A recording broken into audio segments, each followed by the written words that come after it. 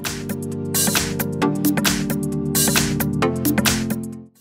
I've got ASUS ZenPad 3S, and let me show you how to activate safe mode on the following device. So at first you have to tap on power key and hold it for a while, and then keep holding power off icon until you see the notification about rebooting to safe mode. So if you truly want to activate safe mode, just tap on OK.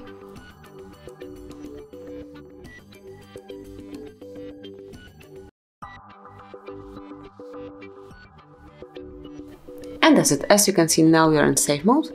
You can locate the notification about being in safe mode in the corner, and you can smoothly use your phone or use your ASUS ZenPad with all third-party applications deactivated. And as you can see, for example, you've got no calendar here, no weather app, and whenever you would like to go back to the normal mode, just tap on power key, hold it for a while, and then select restart. Click on OK to confirm, and within just a couple of seconds you will have it back.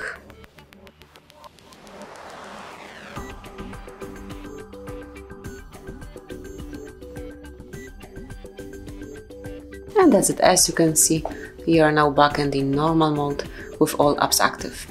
So this is it. That will be all. Thank you for watching. Please subscribe our channel and leave the thumbs up.